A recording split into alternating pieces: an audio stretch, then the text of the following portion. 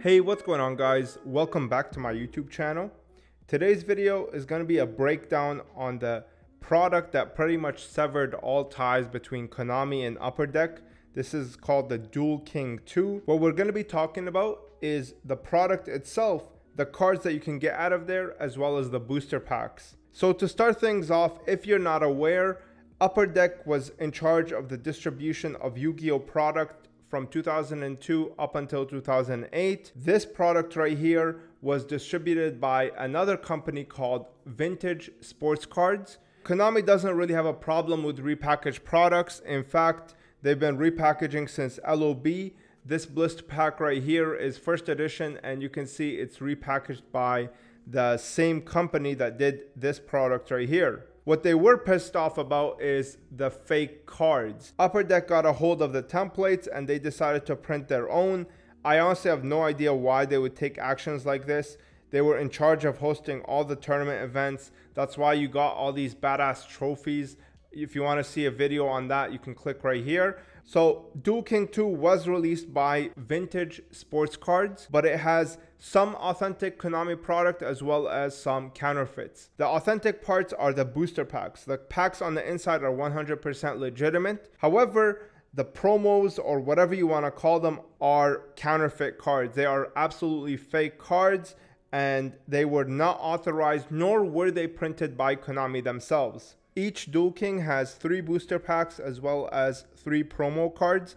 Both of them are literally glued and taped on a piece of cardboard and thrown in this carton right here. It's kind of crazy. Like, you can tell right away that this is a fake product as soon as you open it. In terms of the quote-unquote promo cards, there are 2 ultimate rares, Elemental Hero Flame Wingman and Elemental Hero Aquaneos. There's an ultra rare Destiny Hero Dreadmaster, a super rare Water Dragon, as well as 5 rares: Elemental Hero Mudball Man, Elemental Hero Electrum, Whitehorn Dragon, Mist Body, and finally the Flute of Summoning Kuriboh. Because these packs are authentic, this product itself has a lot of value now, never mind being a historic piece. Light of Destruction is like a $100 pack, Gladiator's Assault is 80 bucks, and then Dark Beginning 2 is at least like $20-$30. So it's quite common that you'll see these go for around the $250 mark, because I mean, they have actually quality packs on the inside. So product aside, let's get on to the cards themselves.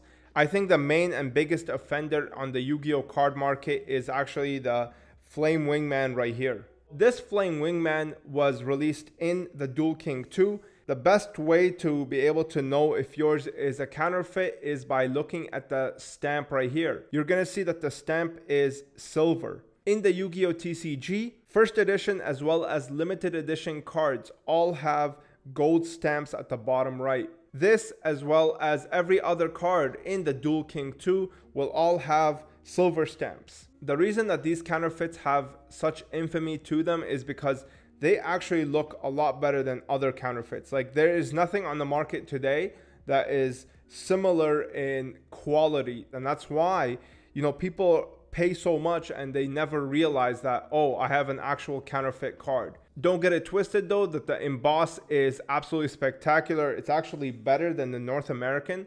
The North American looks significantly worse. I would actually say that the emboss level is very similar to the European copies.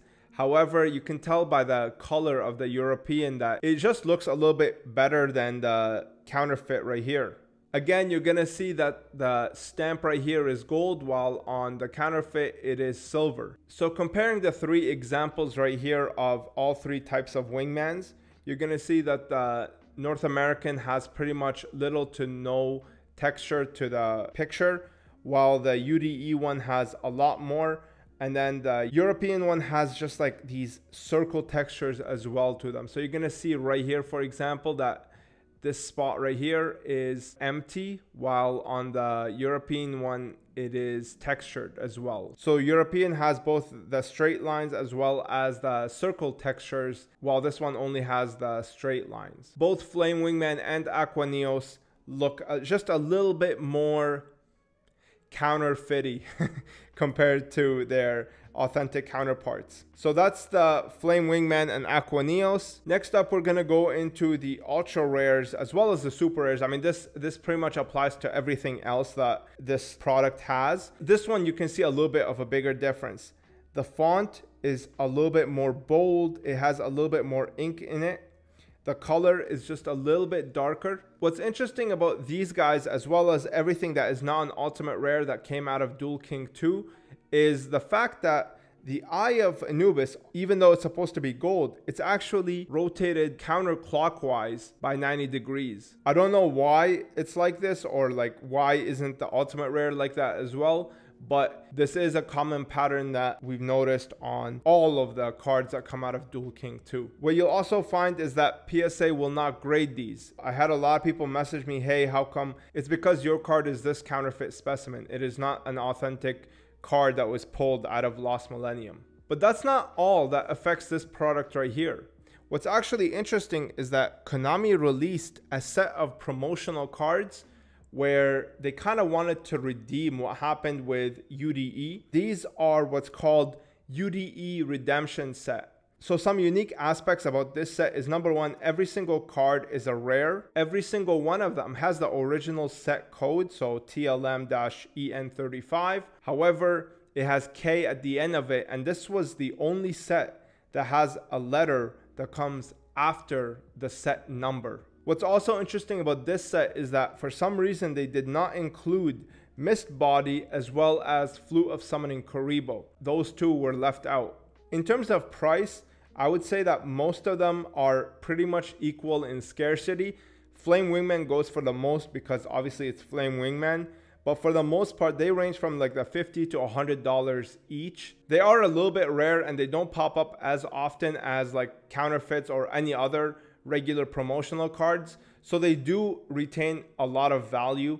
I definitely think that this is a great piece of history in terms of collectability. I also think that this is a great piece of history, even though it's not a really Yu-Gi-Oh product.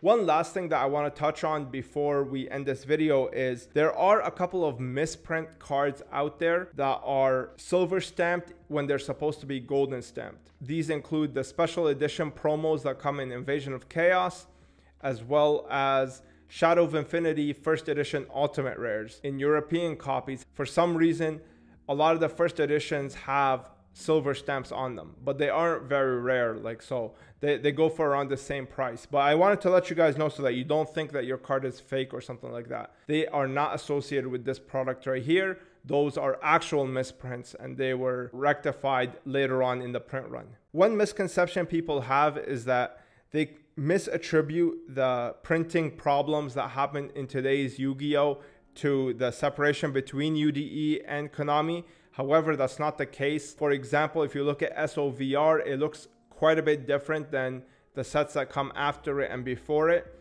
So they were definitely experimenting, trying to probably cut down costs, and it ended up sticking, right? And that's things that I'm going to be covering in another video. And you can see it actually progress as time went on.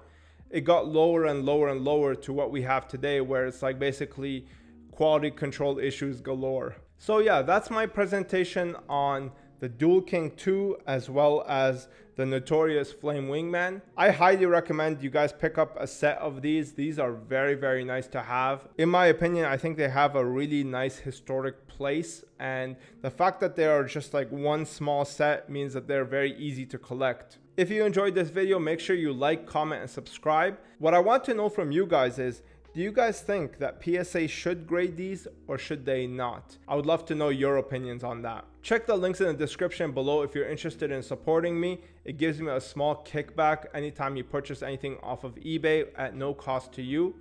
And with that, I'm going to be signing off. I hope you enjoyed that and I hope you learned something. I'll see you in the next one. Peace.